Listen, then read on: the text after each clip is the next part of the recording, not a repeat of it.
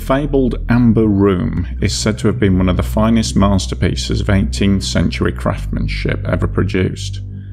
An enormous room made completely from panels of pure amber, encrusted with various gemstones and inlaid with gold, a room to dizzy the senses, a room fit for a king. Estimated to be worth around $500 million today, the Amber Room vanished in the final days of World War II.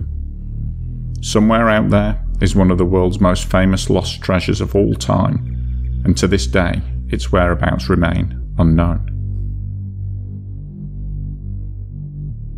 The Amber Room was constructed between 1701 and 1709 at the behest of King Frederick I of Prussia, to be installed in his palace at Charlottenburg. The room was a superb example of craftsmanship and artistry, and was a spectacle to behold. Upon the walls of the room were enormous panels fashioned from tons of Danish amber, which was encrusted with various gemstones and inlaid with gold.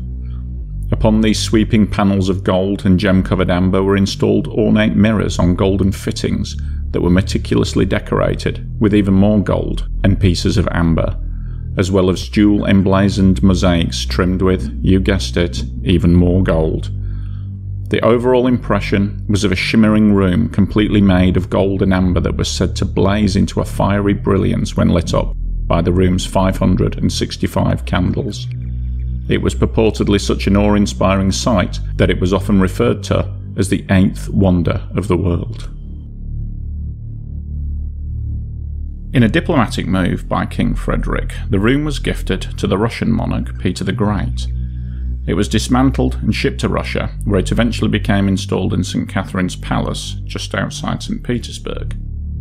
Now occupying a larger room than before, additional gold, jewels and amber were shipped in to complete the new installation. The room now covered an area of 55 metres squared, and was estimated to contain over 6 tons of gold, amber and gemstones. Subsequent Russian rulers inherited and maintained the room, and it was regarded as one of Russia's prized possessions, an exquisite work, the like of which existed nowhere else on Earth. During 1941, during the height of World War II, Adolf Hitler launched Operation Barbarossa, and in a surprise attack, Germany invaded its former ally. As the German armies advanced through Russia, soldiers of the Wehrmacht and the SS began a looting spree unparalleled in history, ransacking cities, palaces, museums, and shipping the booty back to Germany. As the Germans arrived on the outskirts of St. Petersburg, the curators of the Amber Room had no option but to try to dismantle it in order to move it to safety. However, by this time, the amber panels were very old and brittle, and some of it began to crumble as the curators attempted to pack them into crates. So instead, in a desperate effort to disguise the precious room, the curators covered the amber with wallpaper. The ruse failed, and within 36 hours the Amber Room had been stripped down, crated up, and shipped off to the Baltic coastal city of Königsberg, a city used by the Germans as a kind of transit hub for looted artworks. By August of 1944, as Soviet forces approached, plans were made to evacuate the Amber Room to safety. Under orders from Stalin, Soviet bombers attacked the city. The castle was hit and began to burn. After this, the Amber Room vanishes from the pages of history. It was never seen again. Was the Amber Room simply destroyed in the attack, or did the Germans have time to spirit it away before the castle burned? Was it saved, only to be lost again as the final days of the war raged on? We know that some pieces of the original room survived. In 1997, art detectives in Germany raided the office of a lawyer involved in the sale of one of the original amber panels. It transpired that the seller's father had been a German soldier who was thought to have stolen a part of the mosaic as it was being packed up for transit out of Königsberg. In fact, there is no reason not to believe the Amber Room survived the bombing of the Königsberg castle. No evidence of it was found in the rubble, and the Germans would have had plenty of time to move it prior to the Allied attacks. So what became of the Amber Room? Has it been crated up and forgotten, left lying in dusty wooden crates in some obscure warehouse, a victim of misplaced paperwork and Soviet secrecy?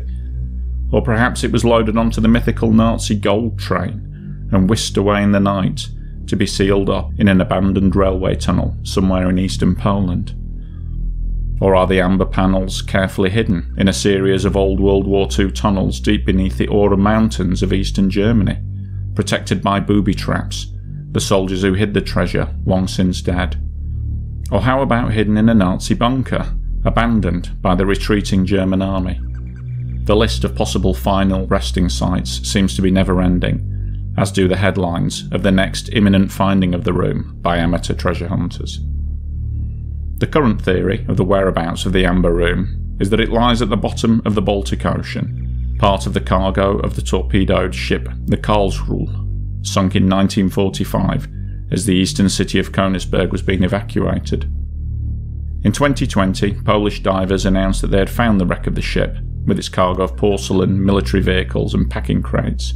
Items which looked like picture frames tantalisingly hinted that the ship may have indeed been carrying looted treasures being evacuated ahead of the Allied advance. The Polish Maritime Authority is set to rule on whether the wreck should be searched. As of the making of this video, the Amber Room has still not been found. In all likelihood, we will never know the ultimate fate of the Amber Room, and even if by some good fortune the room is discovered, historians believe that the amber would be so degraded and damaged by now that it may be impossible to restore. So it appears that the closest any of us will get to seeing the Amber Room is to visit the incredible replica on display at the Saroshsky Selo State Museum Reserve outside of St. Petersburg.